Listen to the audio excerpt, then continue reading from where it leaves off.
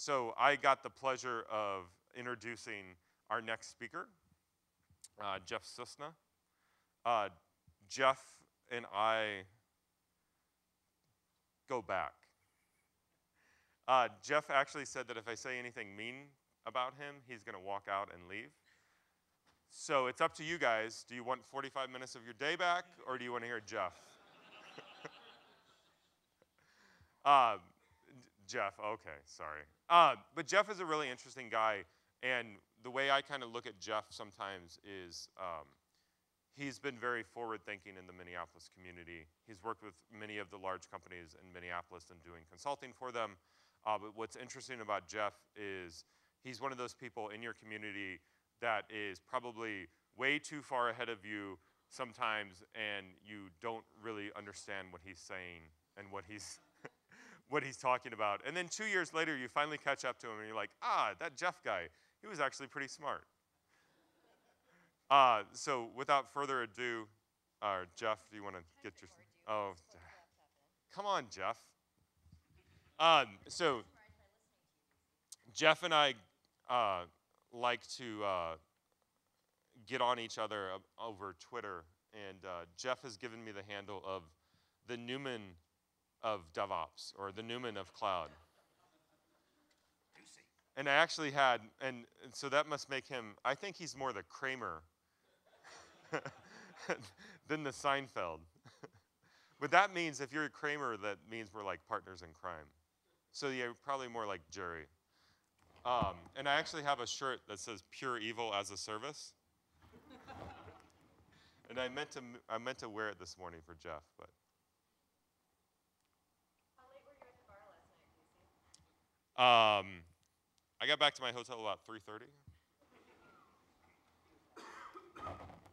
Holding it together though.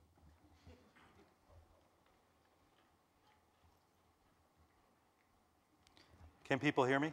Yep. All right. All right, Jeff. So before I start, I want to say that I'm personally really, really proud of this community right now. I think the quality of the talks and the open spaces and the hallway conversations yesterday was really outstanding. And there was a level of intensity and energy and interaction that was wonderful. And to be honest, it was a little un-Minnesotan. What was Minnesotan is a sense of practical, down-to-earth, no BS discussion going on, which was really great. And so this morning I'm going to violate that. I'm going to get a little out there, and I'm going to get a little up in the clouds. And Michael, you kind of gave away my secret, which is I tend to get a little out there. So bear with me, and hopefully you'll enjoy the ride. Slimmin, are you here this morning? All right, good. I didn't realize when I looked at the schedule that I'm giving the hangover talk. So if you come up afterwards and say, what the hell were you talking about, I can blame it on you. Say, well, you drank too much. My talk was really obvious. Before I start, Dan, I need to issue a personal apology. I'm really sorry there will be no math today in this presentation. What I do want to do is I want to introduce promise theory. I want to give a somewhat poetic introduction to what promise theory is. And then I'm going to completely change gears, and I'm going to talk about service and what that is. And then explore how promise theory can help us deliver higher quality service, which from my perspective is really what DevOps is about. So let's start with a claim, which is to understand complex socio-technical systems, you have to understand teenagers. And I'll illustrate that with a story. Imagine you're hosting a party. It's at night. It's Minnesota, so there's a good chance that it'll be cold. People will come wearing coats. They need a place to put their coats. And you'd like to put them on the bed in your teenage son's bedroom, but of course his bedroom is a pigsty. So you need him to clean his room. So you say, Johnny, can you please clean your room today so we can use it to put coats for the party? And he says, I promise I'll do it before dinner. So what just happened? Well, first of all, he formed an intention. He decided he was going to do something. Secondly, he stated his intention to you, because if he just stands there kind of staring into space thinking, well, I'll clean my room before dinner, that doesn't actually do you any good. Third, there is a level of intensity and commitment to his statement. He doesn't say, yeah, I'll do it before dinner, don't bug me. He says, I promise. And finally, he promises to do something that is of benefit or of value or of service to you. Again, if he says, I promise I'll listen to Pink Floyd in my room while you guys have a party, that doesn't do anything for you. So we can define a promise as a strongly stated intention to provide service. Now, at this point, I have to make a confession. Mark Burgess conceived promise theory. He brought it back to us from the future along with other wonderful and amazing things like computer immunology and CF engine. And he introduced me to it through an article he wrote called Promise You a Rose Garden. And I read it, and I thought to myself, this is lovely, it's beautiful, it's poetic. I have no idea what the guy's talking about. And after he walked me through it a few more times, it suddenly hit me that the reason I was missing it was because it was right in front of me. And it was right in the words. And the words were profound. And the reason that they were profound is because they mean the same thing in ordinary usage as they do in technical usage. And they mean the same thing across different domains. So to understand promise theory, we really need to look at this word promise, and in particular, why that word? Why not obligation theory or requirement theory or something like that? Well, the thing about promises is they aren't always kept. Sometimes promises get broken. Those of you who have teenagers or who have had teenagers will now understand why I'm using that particular example, because you know that teenagers don't always keep their promises. I promise I'll clean my room. I promise I'll be home before midnight. I promise I won't smoke pot at the hip-hop concert, so on and so forth. So we need to refine our definition a little bit to a strongly stated intention to provide service that may or may not come to pass. So promise theory makes uncertainty explicit and makes it something that we actually think about and talk about. And we can see this even in seemingly deterministic things like computers. We had an example just this morning where Michael's software broke its promise to save his file, and as a result, he had a blank slide. Generally, operating systems work very, very hard to keep their promise to store our data. You know, if you write something to a file, the operating system is making a promise to you, which is if you come back later and ask it what's in location 23 in this file, and you said it was foo, it'll still be foo. And 99 times out of 100, it keeps its promise. But every once in a while, something goes wrong. Plug gets pulled during a write, there's a subtle bug in the software, so on and so forth. And as a result, we do things to work around that. You know, replication, backup, what have you. So let's continue with our story, and we'll find out the next word that we need to understand. So one of you goes off to run errands for the party. You go to the liquor store to get some good craft beer, you buy napkins, so on and so forth. You're done, you're on your way home, you call your spouse and say, hey, I'm sorry it took so long. There was a long line at the liquor store, but I'm done, I'm on my way home. How are things going? And your spouse says, well, not very well. Johnny's sound asleep. He hasn't started cleaning his room. He's not going to get it done in time. I'm going to have to do it, and I'm really annoyed. And at that point, you say something really interesting. You don't say, well, I'll kick his ass when I get home. Instead, you say, well, you know, dear, that Johnny doesn't keep his promises half the time, so you really shouldn't be surprised. And maybe you needed to make a contingency plan of wake him up, set his alarm, leave time to do it yourself if you had to, make sure I'm home early in case I need to do it, what have you. And the thing about making uncertainty explicit is that it puts the onus on us to evaluate the trustworthiness of the promise and the promiser and to account for that.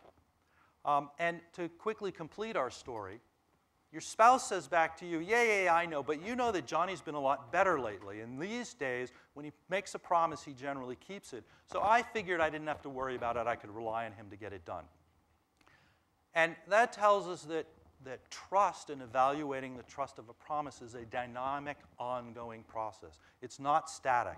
Good software, bad software, good employee, bad employee, good teenager, bad teenager.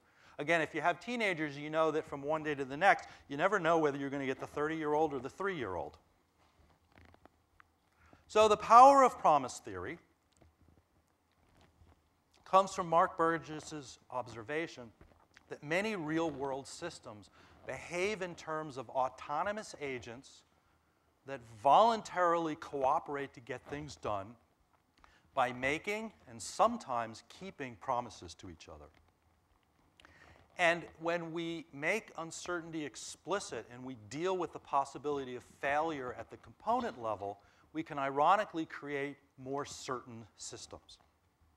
And we see this actually all the time in the kinds of systems we're building now. You know, a website makes a promise, which is regardless of how many other people are coming to the site, I'll give you back a web page in so many milliseconds. And you have an auto-scaling load balancer that's happily chunking along, and all of a sudden it looks at the traffic pattern and goes, oh shit, pretty soon the servers I have at my disposal aren't going to be able to keep my promise anymore, so I better spin up another one. If you look at the circuit breaker pattern, it's a perfect example of dynamic evaluation of trust.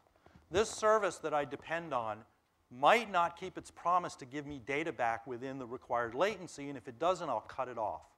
But then I'll keep my eye on it, and if it gets better again, I'll let it back in. When you think about continuous integration, as developers, we make a promise to each other. I won't check in code that will break the regression test or that will break your code. But guess what? We break that promise all the time. And so the reason we have things like Jenkins and JUnit and JUnit report and all of that good stuff is to catch these broken promises and give us an opportunity to repair them. When you think about design for fail, at all levels, all the way from infrastructure on up to UX and beyond, what it's really saying is I have to keep my promise to the layer above me, regardless of whether the layer below me is keeping its promise. So we might even rename it, you know, design for broken promises. The next thing is that when we treat systems as made up of autonomous components, we can achieve greater scalability and greater resilience. And microservices, both as an architectural pattern and organizational pattern, are very much about this. By breaking a monolithic thing into a bunch of smaller parts that can have loosely coupled, hands-off, promise-based relationships with each other, the system as a whole becomes more resilient and scalable. When you think about self-organizing teams in the context of Agile, you know, there's actually something missing there. In nature, systems don't organize themselves in order to do what they're told. They organize themselves in order to accomplish some kind of internal goal. And when we get to scaling Agile, it seems like we kind of forget everything that we knew. You know, Agile is this wonderful mechanism that allows us to succeed in uncertain, unknown, changing, sloppy environments. But when we think at the larger scale, we get afraid, and we think that we have to kind of glue everything together into some kind of big Rube Goldberg device. Because, well, we have features, and those features cross teams, and those features need to get released on time, and they need to get on the release train, or things will go wrong. So how else can we do it? My father was an architect, so I grew up listening to him talk around the dinner table about managing construction projects. And guess what? They're all about managing uncertainty. Painter falls off the ladder, breaks his leg, can't paint for 2 weeks. What are you going to do? Dock strike in Brazil. The teak delivery is delayed. What are you going to do? You still have to keep your promise so that the client can move into the house that they can afford to pay with their mortgage on time. And so you deal with the fact that you have all of these subcontractors doing stuff and they don't always keep their promises, and you have to figure out what to do anyway. So we tend to think about systems and we tend to think about groups when we're building and running software in terms of requirements. But we can actually think about them much more powerfully if we understand the whole equation, which is that as teams, we make promises voluntarily as autonomous, intelligent human beings in response to external needs.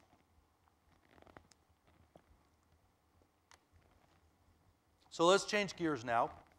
I'm going to tell another completely unrelated story. This time you're a weary traveler and you've just showed up at a hotel.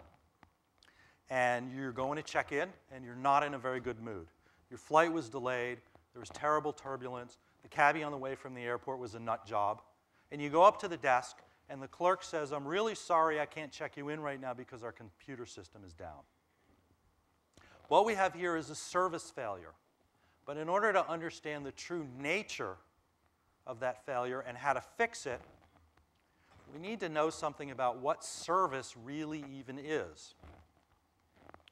First of all, service unfolds as an experience that happens over time across multiple touch points. It's not a thing. So your interaction with a hotel starts when you go online and you try to reserve a room and the website is slow and clunky and they don't have the rooms that you want. And then you show up to check in and the computer system's down.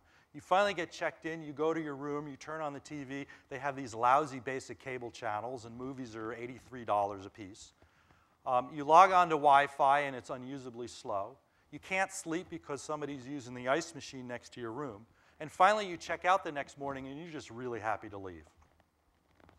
Secondly, service is a relationship and not a transaction. You know, when people go on Twitter and they complain about United, they don't say, my flight was delayed, I'm really annoyed. They say, as usual, my flight was delayed, I'm really annoyed.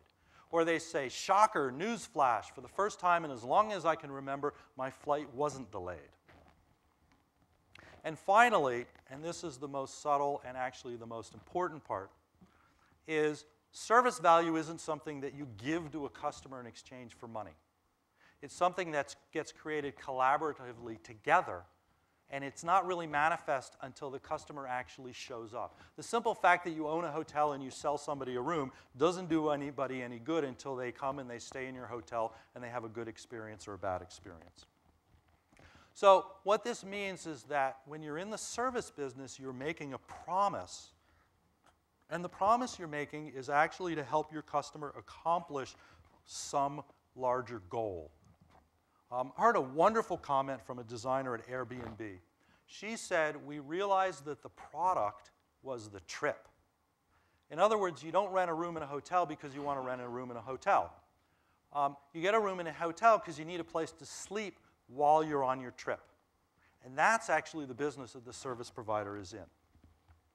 And this experiential, holistic nature of service means that the entire organization has to collaborate in order to keep the promise to the customer. And now that we're living in this digital economy and every business is a digital business, what it means is that the quality of your brand becomes inseparable from the quality of your business and your technical operations. And we have, so let's just for a second jump back to our previous story, and there's actually a complex set of promises that have to be kept in order to have a good party.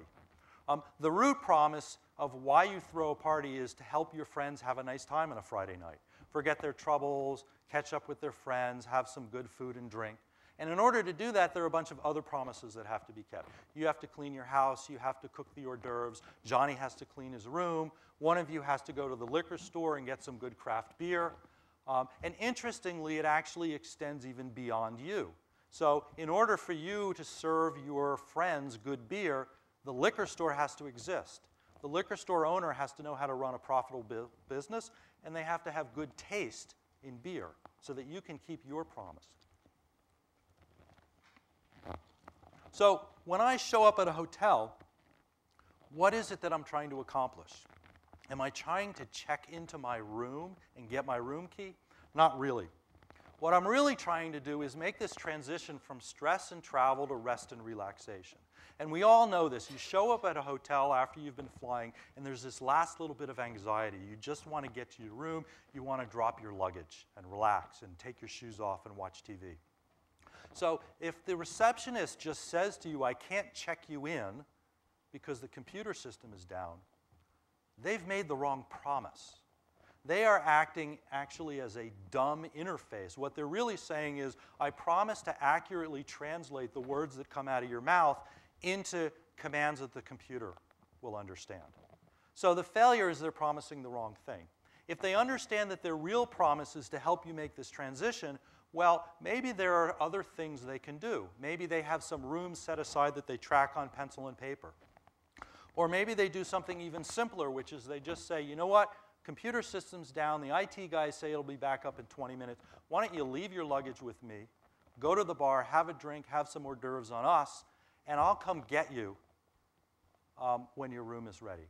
The customer satisfaction level is much higher even though the computer system is still down.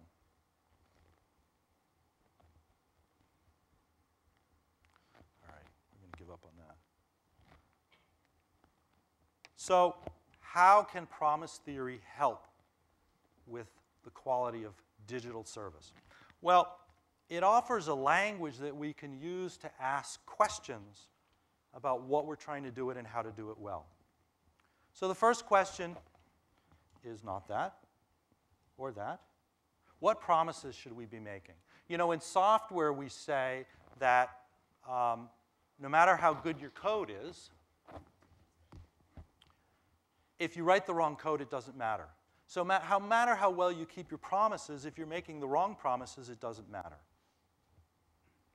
What promises do we need others to make? What help do we need? What do we need the reservation system to do? What do we need the check-in system to do? What does development need ops to do? What does ops need development to do? What do we do to maximize the trustworthiness of our promises? How do we make sure that we keep them even though other systems around us may not be keeping theirs?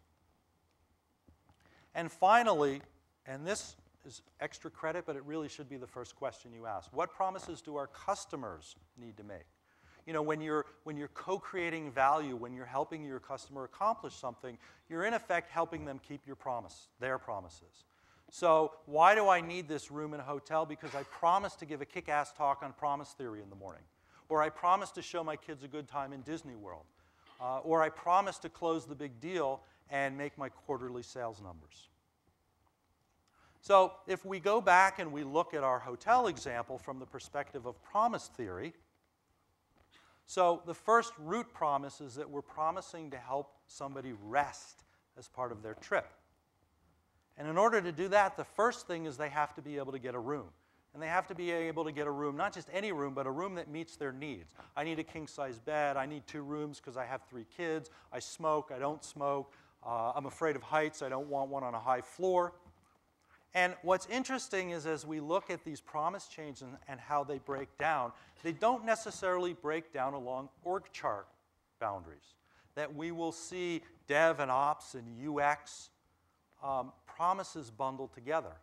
And in the context of the hotel, we'll even see physical world and virtual world promises together. So I have usability issues, I have functionality issues, I have operability issues, I have security issues, all bundled in this promise of helping somebody find a room.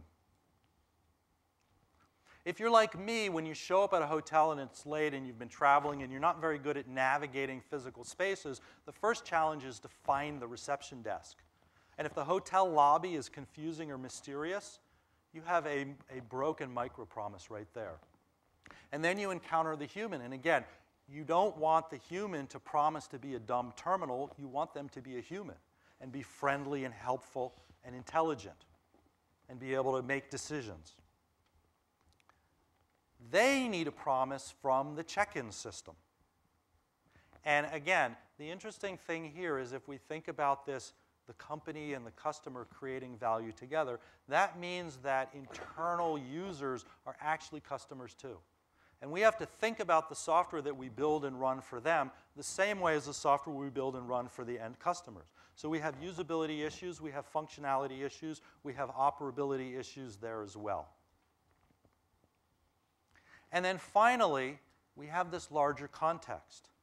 You know, I have frequent flyer miles, I need to get a taxi when I leave, I want to find a restaurant, I want to be why do I want Wi-Fi? Why do we all complain about slow Wi-Fi in our hotel rooms? Because we need to get some work done, right? Because we're traveling on business and we need to check our email and we need to get the PowerPoints done, so on and so forth. So that's all part of the technical promises that we need in order to make this experience work. So the bottom line is that promise theory helps us span boundaries in our thinking. It helps us think across both horizontal and vertical silos and across scales. It helps us think across disciplines and perspectives. It helps us think across the provider and the customer. You know, we hear all this talk about how, well, in IT we have to start thinking about the business, and we have to start thinking about the customer. Well, how do we do that? And it helps us think across the external ecosystems that we have to work with in order to get our jobs done. And that might be clouds, and it might be partners, and who knows what. So in closing, I found myself thinking about, okay, well, what's the relationship between DevOps and promise theory? You know, how does this all come together? Is it even relevant? And intuitively, I thought that it was, but I couldn't put my finger on it for a while. And then it struck me that it's like the relationship between a river and the ocean. You know, DevOps was very concisely expressed to me as systems thinking. And it's systems thinking applied to a particular part of the overall service problem. And we could express it in promise theory terms as rethinking the promises that Dev and Ops make to each other, and that together they make to the larger business and to customers. And even the idea that Dev and Ops are making a joint promise of some sort to provide software that works and runs and is secure and doesn't fall down, that in itself is kind of a rethinking. And you know, some people in the community have started to have the conversation that, well, maybe we need to expand the scope of DevOps. Do we need DevNetOps? Do we need DevSecOps? You know, we got a talk yesterday by Benjamin that was basically about DevSecOps. Do we need BizDevOps? You know, and it kind of goes on and it grows and it morphs, and the word, the portmanteau gets bigger and longer. And so if you actually encode the entire string of all of the components we need to deliver service, and you know, the reason that I sort of wandered through these, you know, strange and different and seeming irrelevant examples of throwing parties and staying in hotels is because we're in the service business, we're not just in the software business, and we're part of something larger, and if our customers are going to succeed, at some level, we need to think about the whole thing together. So if we encode that whole thing, and we think about all of the components and all of the relationships and all of the mutual promises that have to be made in order for this to succeed, we end up starting to engage in thinking in promises or promise thinking at a very holistic and global level. So on that note, thank you very much. I want to leave you with some homework. If you haven't read, if you think I'm in the future, you really need to read Mark Burgess's book, In Search of Certainty. It's really far in the future. It talks about promise theory. It's very wonderful. And it talks about thinking about systems and thinking about software systems in a very comprehensive way. If you want to understand the elegant and beautiful formal logic underlying promise theory, it's not particularly complicated or opaque. Mark wrote a book with John Bergster called, fittingly, Promise Theory. And then if you just want to have your mind completely blown and forced to rethink the whole idea of how humans interact with each other in the context of computers, and how we give up and how we shouldn't give up our autonomy and our intelligence as humans. For me, at least, when I read Understanding Computers and Cognition by Winograd and Flores, which is a seminal book that was written about 30 years ago at this point, for me, at least, it was a life-changing experience, so I recommend it for everyone. So, thank you very much.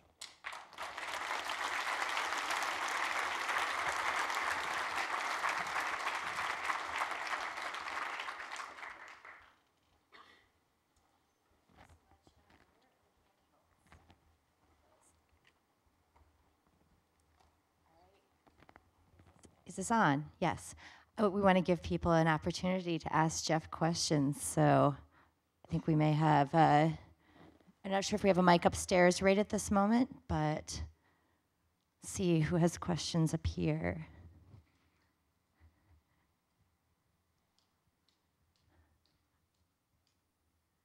Everyone wants to just go back to sleep. Everyone's taking it in. Everyone's thinking about the homework.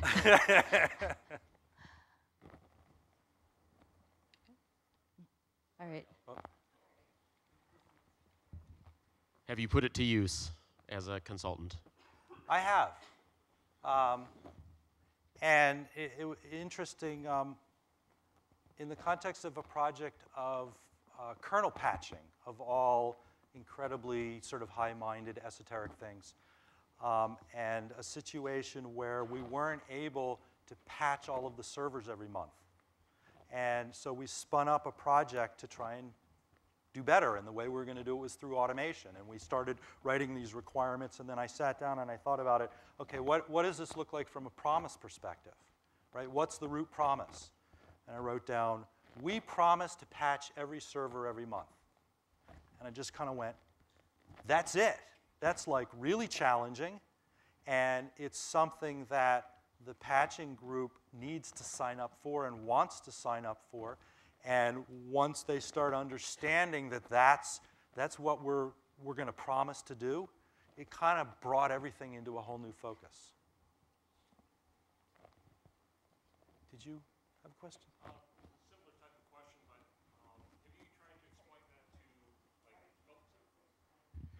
have you tried to explain that to any of the business teams or the project owners, and do they understand that piece of, well, don't just look at this as a requirement, but look at this as a really a larger set of promises that you're going to deliver? I think it's early stages, and I think that I was intentionally controversial in the slide when I talked about Agile, because I think there's another shoe that has to drop in that world, and I think it really remains to be seen where that goes, and the whole idea of thinking about needs and promises instead of requirements. And to me, when I'm kind of flummoxed by the whole conversation about self-organizing teams, it's like if you're self-organizing so you can go stand at the stand-up and hang your head in shame because you didn't make the right burn-down chart, that's not really self-organizing.